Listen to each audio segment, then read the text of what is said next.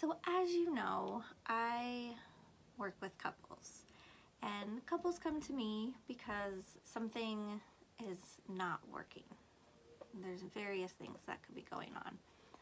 But no matter what it is, more often than not, the couple has entered what we call negative sentiment override, meaning they are viewing their partner and their relationship from a negative lens. And when that happens, it really affects the whole relationship. We start to think negative thoughts about our partner, therefore we scan kind of our environment and what our partner is doing, and really look for those negative traits. You know, we've created this negative schema. So like, for instance, we could in our mind think our partner is selfish, lazy, irresponsible. And so if we start to formulate that as kind of who we've created in our mind of who our partner is, when they do something that kind of resembles that, you know, schema, oh yeah, see, that fits into this narrative I created. And if they do something that is opposite of that, maybe they are generous or they are kind, or they do something, you know, very responsible, well, it doesn't fit what we've created, so we kind of throw that out. And so it's really important that we really work to reverse that and build more positive sentiment. Negative sentiment really happens slowly over time. It's kind of like chips at it, and all of a sudden we're in there. And so I can very often tell when I'm in that. It's when anything my husband does starts to irritate me, I know that I've started to creep into there. And I also know I can do something about it, and I need to do something about it. So what I often will do is start to remember and the reasons why we fell in love, the reasons I love him, and all of the positive, admirable qualities about him. And so I will either spend time writing in the evening, jotting down some things that I appreciated about him throughout the day, that I respect about him, that I love about him.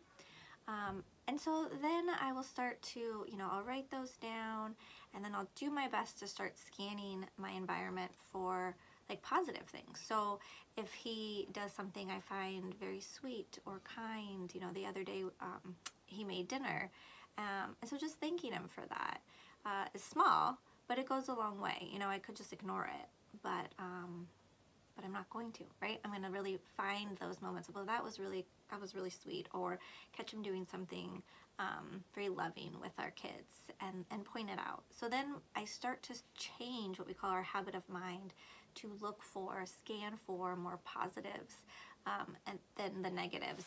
So something that, you know, which is what was the model of the Gottman method, and I love it, it's just small things often.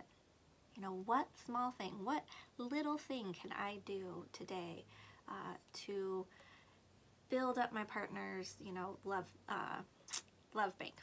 That's not the right word for it. It's bank account. There we go. How can I put some deposits into my partner's bank account? What little thing can I do today that's going to be a positive interaction that is going to work on building more positivity between the two of us?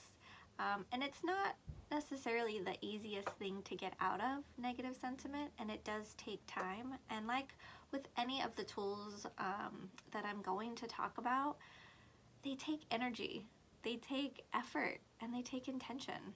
Like, there's no way around that. You know, you have to put in the work in order for you to start to feel and see results. You can't just think, okay, I'm gonna just be more positive. Like, okay, that's great, but you also have to put in the work behind that.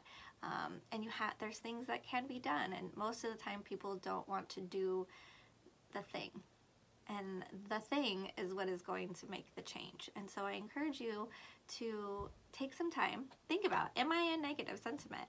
Have I creeped into that? Am I pointing out what's going wrong versus what's going right? Am I being more critical of my partner?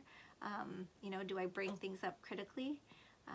You know, pointing out flaws, pointing out what your partner didn't do. Like, that's pretty much what a lot of us do, instead of just, you know, leaving that be and pointing out what they have done. And so if you feel like you've gotten there, then let's shift that, you know, start thinking about the positives within the relationship. There's good. I know there's good. We sometimes just forget that there's good because we're not looking for it. So start to think about that. I'd really encourage you to write it down every night, and I also encourage you to start sharing those things with your partner, because it's just nice to hear, you know, when we do that stuff with our kids, you just see them light up. And so doing the same thing for your partner can be really powerful. And you'll see over time, again, you can't walk into the forest, you know, 10 miles and expect to walk out in one. It's going to take some time, and it's going to take repetition and practice. And, you know, just saying one nice thing one time doesn't change this negative sentiment, but you can get there, again, with a lot of energy and effort and intention. So good luck. I'm excited to hear how it went and what strategies you used. If you need extra strategies, you can always reach out to me. I have plenty to give. All right, see ya.